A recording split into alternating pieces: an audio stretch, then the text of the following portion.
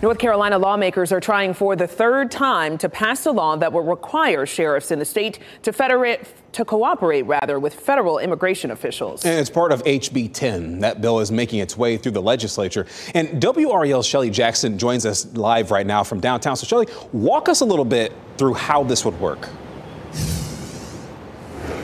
Well, Chris, HB10 would require sheriffs to honor an ICE detainer. That's a request to keep someone in custody beyond their scheduled release date without a warrant.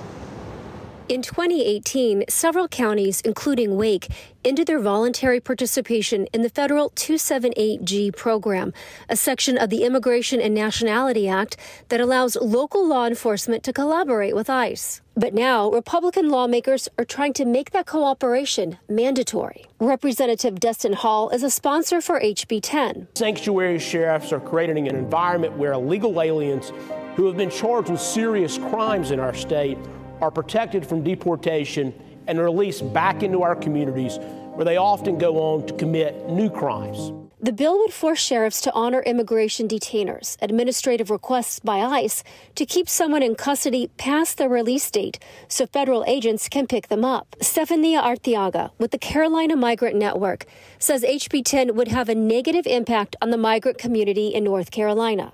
When law enforcement collaborate with immigration and customs enforcement, we see significant negative side effects to community members. We see a huge distrust between local law enforcement and immigrant communities.